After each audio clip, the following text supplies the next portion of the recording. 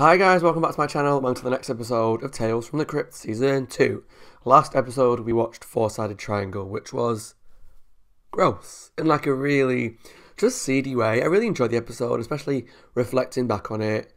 It's still a good episode and I still enjoyed the events of the episode, but like the events of it just made me feel uncomfortable all the way throughout.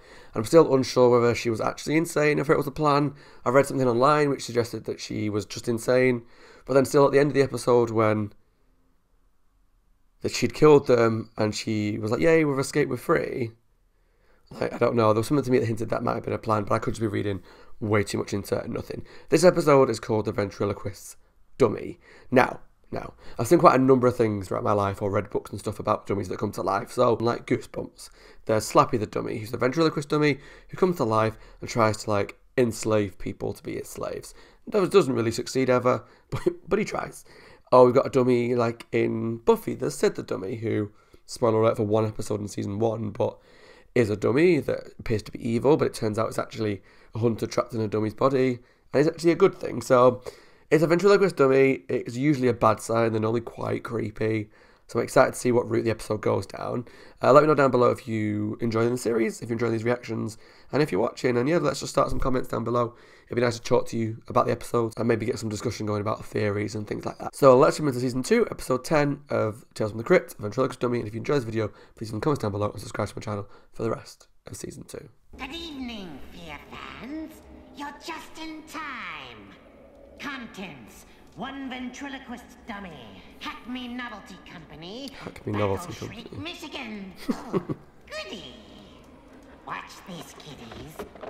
Okay. You won't see my lips move. Looks fairly Know standard. why? I don't have any. Now I can dole out a diseased little ditty about the schizophrenic nature of showbiz and how to hack your way to the top. So grab hold of your guts, kiddies, because tonight you get to rub elbows with the ventriloquist's dummy. Looks like the dummy might be a killer, or someone's used it to be a killer, I don't know. Stay home and go hunting geese. I love this. Ducks, geese. But I can't tell the difference between ducks and geese. It's very easy. Ducks go quack quack. Understand? And geese go honk honk. If a pack of birds fly over and they go honk honk, what do? Pull over and let them pass. I mean, the jokes are fine. What are you, seals? That's one of my big ones. And the fat guy better laugh. How's the food in this place, huh? Don't eat. I brought my girl here for dinner last night, and she found a bug in her soup. Oh, that's terrible. What happened? She yelled, "Waiter, remove this insect at once." And? The guy threw me out. That was a good one, huh, lady? The old broad This came kid's along. loving it, Up here a jeez. half hour, Yeah, and the old broad finally went, sure it's a "That's fun good one, show. Lou. Stop coughing when I'm delivering funny lines. I never eat anything that comes from an animal's mouth." Well then, how about some eggs? Oh, wise guy, I'm Woody. Steamboat. Really getting to it. Okay. What do you want to be when you grow up, Billy? A ventriloquist, just like you. Nonsense. He wants to be a doctor, don't you, Billy? Hey, Bill. Anytime you need any Doesn't advice matter. or tips, feel free to look me up. Okay, kid? Golly, Mr. Ingalls, thanks. Look, Mom. It's lovely. Let's go. That woman. We still got our date, don't we? I know this great little after-hours joint. Love the little I'm not orange feeling number. very well. What do you mean you're not feeling very well? Don't listen to him, baby. He's never felt better. Let's go. And where are you going to take me to? How about our bungalow, Toots? We'll show you our etchings. You are so cute. Fire. What's going on? I looked around the back. I couldn't see them. 15 years later. Okay, not what I expected. We're here. Ooh. Come on, Tim. Wow. Where are we? Is this? Hi, Bobcat. It's private property, jerk off. Go away. Mr. Ingalls, sir, you probably don't remember me, but my name is Billy Coleman. Piss off. You want it in writing, huh? Piss off. I have been driving for 3 days. I am not leaving until you talk to me. Hi, my name is Tim. So he's spent his whole life becoming a bad ventriloquist. Come on in. I'm Billy Goldman. You said I could look you up. Oh, yeah? Well, it was 15 years ago. I was 11 years old. Oh, he's got a memory like an elephant. How lucky can you get? I was there. I saw your last performance. How was that? Oh. You were great. Hey, don't touch that. Leave it alone, will you? He's retired, like me. What is it with you? What do you want from me? Showgirl dies in tragic resort fire. Oh, the girl died. Ventriloquist injured. I lost everything that night. Everything. Couldn't you operate Morty with your left hand? Laughed. That's good for opening doors and swatting flies. This is the hand that had the magic in it. Why did you come, huh? What's going on? Tomorrow is amateur night at the Nautical Club. Oh, he wants him to I wanted my go. first time in front of an audience to be But on the right dude, side if of you're the anything stage. like you So were at the door, you were terrible. I was hoping that maybe you could come by and give me your critique. You know. Ever since I saw you that night, you've been my idol. Because of you, all I've ever wanted to be is a ventriloquist. Oh. I gotta know if I've got what it takes. Only you can tell me that. Come, ladies, sing this song. Do-da, do-da. Cat-town racetrack 5 miles long. On do-da day. Gone run Amateur night. Well. cats and rock that I'll pay. Oh my God. He actually came. He's here. It's nice that he's come, Let's go. Come on. Hey, okay. Take my chair. but he's gonna come just to watch him bomb. That's gonna be awkward. Billy, my name's Billy. And Billy, Tim and Billy, come on. Tim and Put your hands together. He even started his act. Good evening, ladies and gentlemen. Ladies and Oh, I can't watch this. I just fucking girl with the tits. I just recently flew in from New Jersey. And my eyes are tired. You're so cringy. Don't be horrible to him, he's shit. Don't boo him. It's the worst you can ever do to someone's mental health. I'd like to take this time. When they're trying to shoot them down. We have a special guest in the audience. A man who, without any doubt, is probably the world's greatest ventriloquist. Oh, poor guy. You know, you're kind of cute. You look like my grandfather. Have a special today on family members. Leave me alone. Well, Sorry. if you change your mind, I'm down there. It was terrible, wasn't it? Yeah. It wasn't terrible. Yeah, it was. Okay, it was terrible. You had no technique, no concentration, and no material. I would say And you had teaching, no idea how to work the audience. but Billy, I suggest you look for another line of work. something going on with that hand that's under the Listen, blanket. thanks for don't coming trust. down, and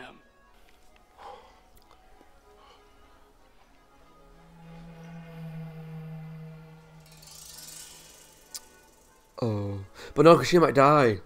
Because the last lady he got close to died. I'm presuming his dummy killed her.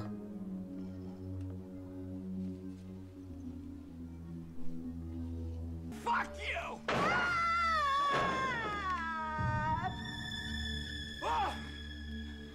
Is that a dummy? No, it's that lady. At first we thought they were necking, but then the guy saw us and took off running through the woods. Oh, she is dead. What's under his hand? Blanket. you killed that woman tonight, didn't you? Well, yeah, how do you know that? Not me. Don't lie to me, old man! You killed her! No. You stink of gasoline! You tried to set a fire to cover it up, just like that other woman 15 But how years do you ago. know? I set those fires, but I never killed any of those people. Then who killed her? Who killed her? Morty. Who? Here we go. Morty, what are you saying? I'm crazy? Split personality? That I hear voices in my head in the middle of the night? Yeah, all the above, kind of. But probably not. I Probably think you not. better go now, Maybe he is. before Morty tries to hurt you. Morty can't hurt me.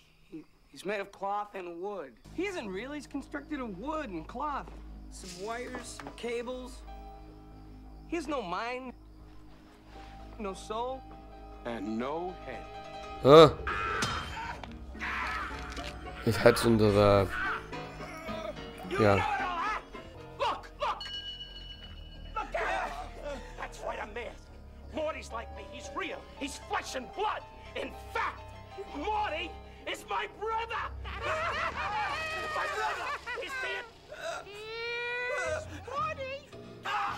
We're born twins, but nature can work in a cruel way sometimes. That's not what I expected. We decided on a career in show business. Yeah, we decided to put our heads together. That's a joke, son. I don't see you laughing. Oh my jeez. For years I kept him drugged up. What are you gonna do? Talk him to death? Slice him. He's funny though, that little guy. Kill him. He doesn't control you. You're the ventriloquist. He's the dummy. I'm the brains of this outfit. It was my idea to go into showbiz. Do it. Carve him up. I'm sorry, guys. You're a nice kid. He's gonna chop his own brother off, surely, at some point. Steaming little pieces. Stop! You can fight him, Mr. Eagles. You can fight him. Tell everybody about us. Don't put us away in a dark place. Yes. Should have done that years ago, mate. Especially when he killed that woman.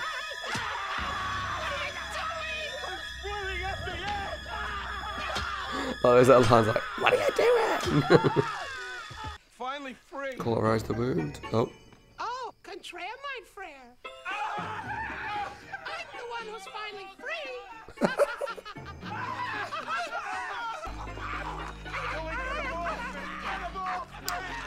Oh, oh, that was. Oh, no, that made me feel a bit sick. Turkey. What an ugly bastard. You inbred fucking cabbage patch kid! You're a real schmuck. I'm gonna turn you into brain fucking pie! I love you. Whoa, whoa, whoa, whoa, whoa, whoa. I love this little guy. Hey, batter, batter, batter. Why my old grandmother can hit better than that? The floorboard. Moron! Oh! Smack him. Ah. Ow, Jesus. It's killing. No! Wait! We can make a deal. Shut up! My ventriloquist. Oh, Jesus Christ, it's killing me. I'll do anything you want. Anything. Anything? Yeah, I was gonna use him to become like a really fun act. And now, direct from Las Vegas, Yeah. here's Morty and Billy. It's showtime, folks. Hubba yow. What a tomato. Morty, about the telescope, did you discover any other new heavenly bodies that night? You bet your ass. Feast your eyes on her. Hey, baby, what are you doing after the show? Dying Damn is right. The ladies are off limits. Now cut the shit or I'm gonna shove you right back into that meat grinder. I think you're gonna find that a little difficult. Not to mention painful. What are you doing? Renegotiating our deal, partner. He's like merging with his head, hand. Try to scratch your ass now, Buster. Thought so. Looks like we're stuck with each other. Don't know how that makes any sort of sense, What do you say, folks? but okay. Billy deserves a big hand, don't you think? Oh well, next time somebody tells Billy he's no dummy, he can say, wanna bet? Okay, guys, that's my reaction to season 2, episode 10 of Tales from the Crypt, the ventriloquist dummy. And let's just say that episode took turns that I was not expecting. I've only just realised now as well that my glasses on the whole time. I don't usually wear my glasses for recording because of that reason. Like you can see the light that I use, the little light. So I apologise if it's been a lot of glare throughout. I didn't even notice it at the beginning. But yeah, the episode took some turns that I did not expect at all. So I'll be honest, from the first 10 minutes of the episode, I wasn't particularly enjoying it all that much. I didn't care about these two guys. It was a bit drab, a bit dreary, and here's a guy who's a grumpy old man now, because he's no longer got a career. Here's this dude who's useless but looks up to him. He's horrible to him. He's useless at being a ventriloquist. And it was fine, but I was waiting for the twist about the dummy. And realistically, even though it's called the ventriloquist dummy, if you actually think about it, the dummy's not the main villain of the episode, I suppose. It's this conjoined twin brother arm thing, which he hid behind a ventriloquist dummy face so that he could become famous and they could have like some sort of act. But what the dummy was doing, or the brother was doing, was killing any woman that got close to the guy. I don't know how he got that far in life without chopping that brother off, or without a doctor doing something about it, because I feel like a doctor would maybe remove it. Or, like, if you can never get close to a woman or to anybody, fair enough, you can live a whole life without a relationship, without sex, whatever. But just to have that kind of person, entity, personality attached to you for 50 odd years, maybe in his 50s, I don't know, 40s, would be so hard to live with. I don't know how he didn't get rid of it earlier. But it was a really cool twist because I was expecting it to just be, here's a dummy, the dummy's alive. But no, it really turned out to be, whilst the dummy was sort of alive in the sense that, like, how do I word it? The person that was masquerading as the dummy, at least the first dummy, the older guy, was alive because it wasn't a dummy ever. It was his twin brother, conjoined blob of an arm.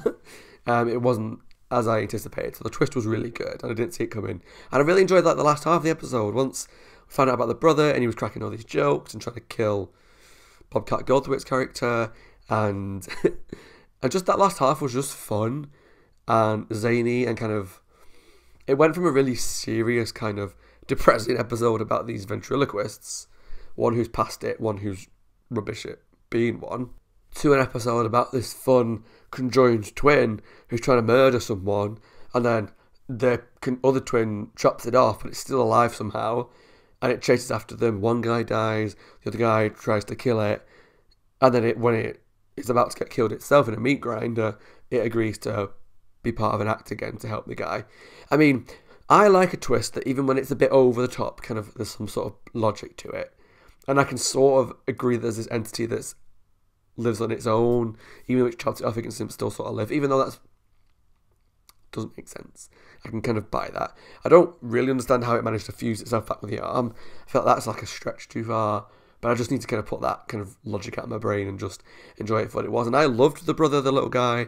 He was so cute and so funny, like when he was like running around the floor and just cracking jokes and stuff. I really liked him. I thought his personality was funny, and yeah, I enjoyed it. Like I said, the episode was good. I don't think it's ever going to be like in my top episodes of this season, purely because the first half I didn't really like. I liked a bit of a mystery of what's going to happen. Is it the dummy? Is it the guy?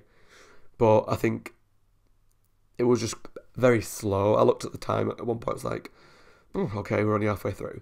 But like the last half was really good, so again it balances out a little bit. But yeah, interesting. Let me know down below, guys, what you think of season 2, episode 10, The Ventriloquist Dummy, down in the comments below. Did you enjoy it as much as I did? Well, at least the last half.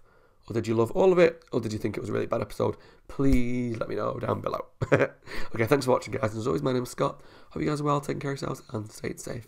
If you enjoyed this video, please let me know down below what your thoughts are. Subscribe to my channel for the rest of season 2 of Tales from the Crypt. And I'll see you soon for the next video. Bye, guys. Take care.